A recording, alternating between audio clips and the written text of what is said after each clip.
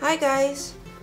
Recently I made this TN insert, junk journal, art journal, however you want to call it. And in this video I want to do a quick flip through to show you what I've done in it, and after that I want to make a new one and I'll take you with me just to show you how I did it.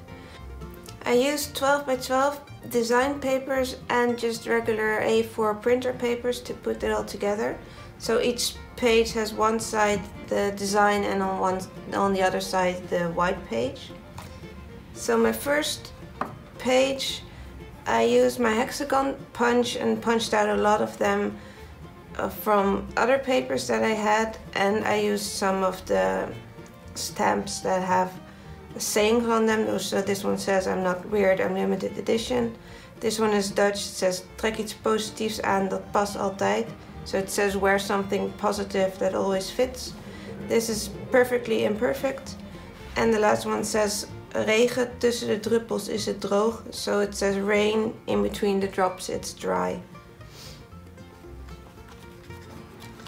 On the second page I played around with my stamps. So these stamps are like the circular stitch stamps, and I put down the seize the day die cut in one of the bigger ones. I thought that fit well with the design paper with the circles.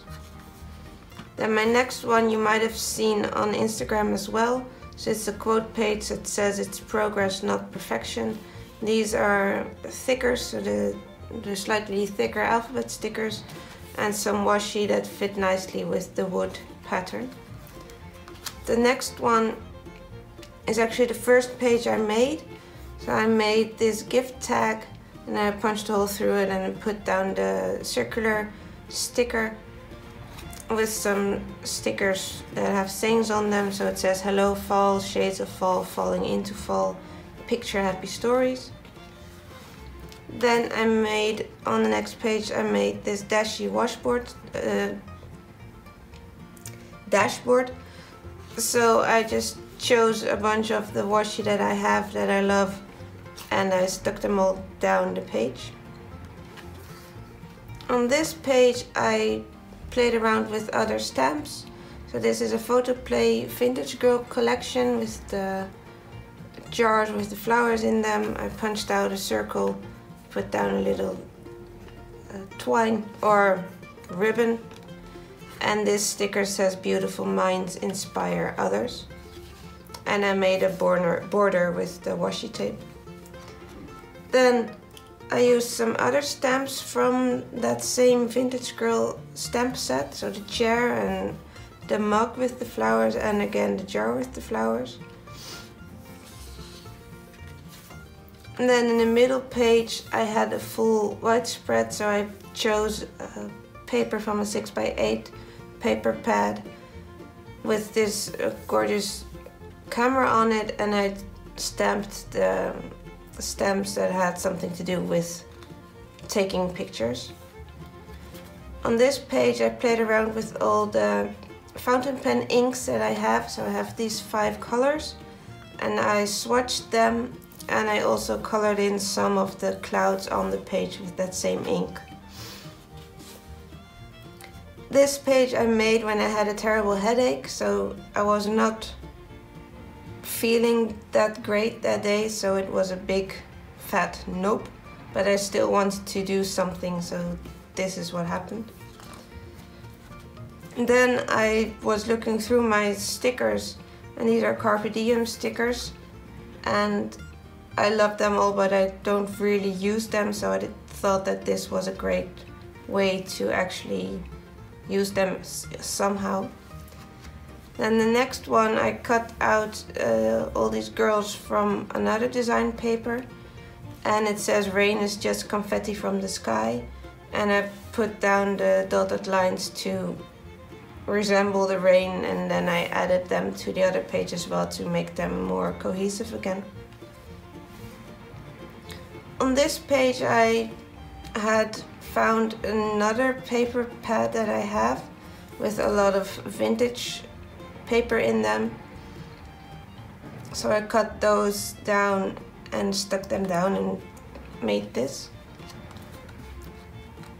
On this page I use a lot of the scraps of the paper, so I had a lot of strips of paper left, so I put them down, and it says fun, colored leaves, adventures, and here it says life is better when you're laughing. And because the colors all kind of match, that it still makes one big page. And on the last page I did some repeat stamping, so in a couple of different colors, and then I also did the repeat stamping but with a different stamp on the back page. And to make the two pages come together again, I made a small tag where I used that same stamp again. So that was this insert. Now let's make a new one so I can have fun again in the coming weeks. So what you need to make an insert the same size as the one I just showed is 4 A4 printer papers, and for design papers the 12 by 12 are the easiest, so we just have to cut those down to size. So what I first do is make them the same size on this side, just to make sure that the height is good, and then I'll fold them all and stitch them together, and only at the end I will trim everything down. So let's get started. I like to measure out the papers one by one, just because my paper trimmer can't actually go through 4 papers at the same time.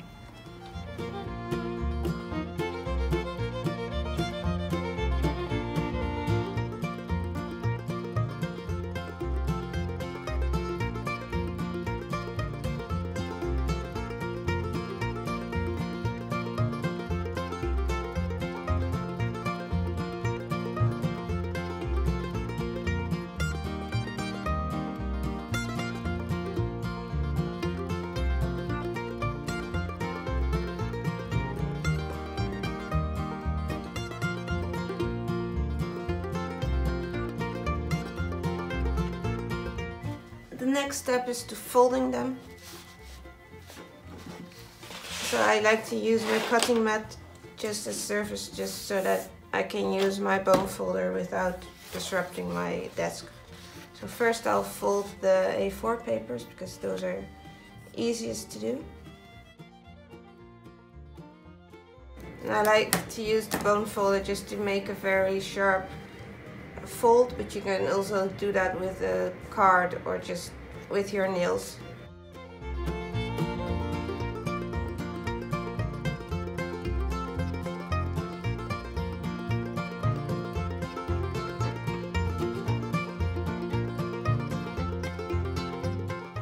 Next are the design papers, so I have to choose which side I want on which side, but it actually doesn't really matter what you do.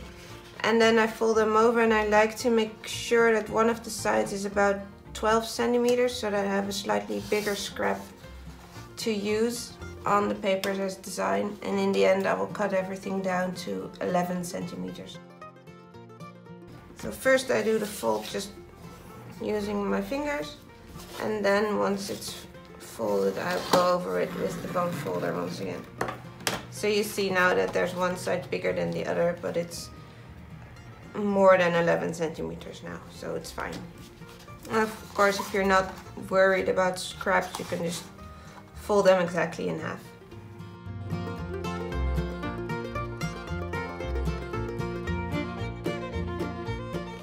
As you can see, I didn't actually cut too straight, so we have to fix up the short edges as well, but that's fine.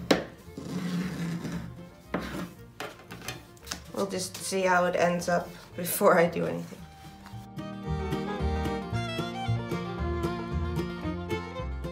So now we can assemble the notebook. So I have to decide which page I actually want to be the cover.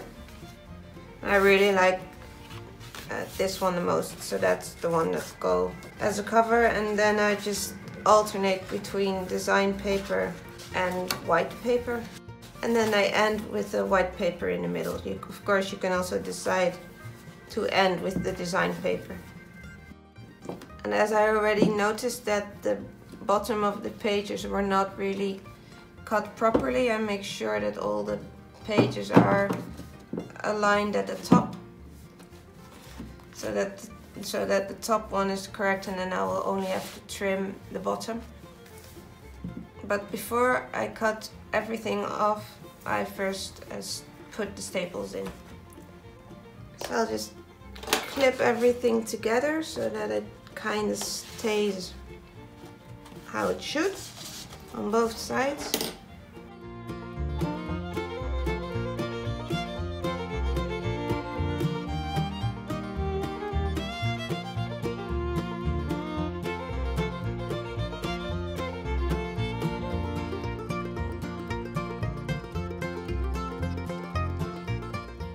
I'm using this long arm stapler because that really makes it very easy to get the staple where you want, but it's still kind of messing around and just measuring a bit to make sure that you're actually on the right spot. Okay, here goes nothing. As you can see, that's nowhere even close to being correct. Hang on, let me take that out and try again.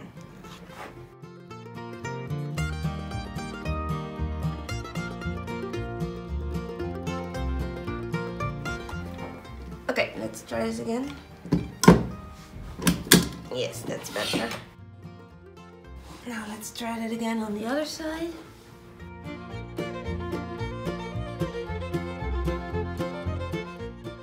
Okay, that one at least in the inside is on the right side, so that's fine enough. So then we can fold it over again. As you can see, it's not perfect, but it'll hold everything together, so that this works for me. And this side is already good, but here you see that there's a lot of overhang, so we will fix that later. But the first step is to get the sides trimmed off correctly. So let me first measure that out. So as I said, I want to have it at 11 centimeters.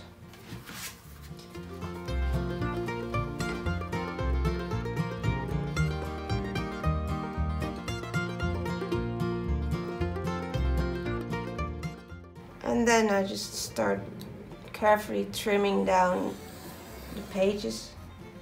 The trick with this is that you just have to take your time and go slow. And at some point you'll be through all the pages.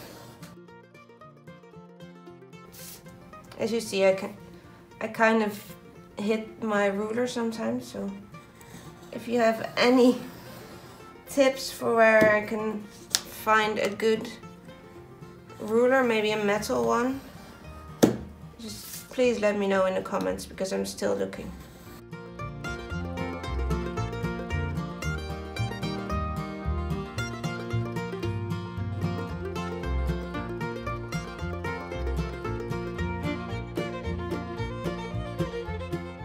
So now, as you can see, the edges are nicely all the same size. There are some bits of pieces of paper there, but just go over it with your hands a couple of times. Be careful not to cut yourself, of course, because paper cuts are the worst. And there we have it. That's the notebook. What I said about the bottom not being straight, I actually don't really mind it. It's not too bad, so I'm not gonna bother with trimming them. Still, that the outside paper is the longest, so it's not like there's a lot of things sticking out. And I'll be putting it full with other papers again anyway, so it will be pretty chunky and then you won't really notice it. So the leftover papers I can use as scraps. So as you can see, it's the same idea again, that you have one side design paper, the other side the white paper. And this side is the opposite.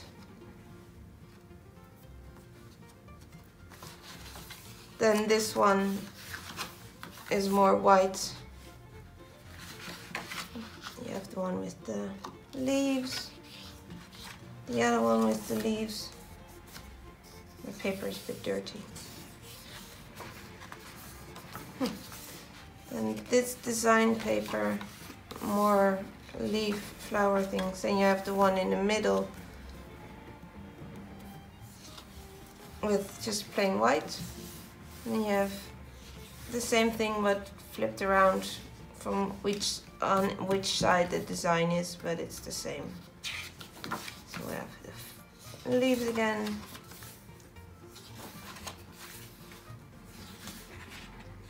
This one with the raindrops.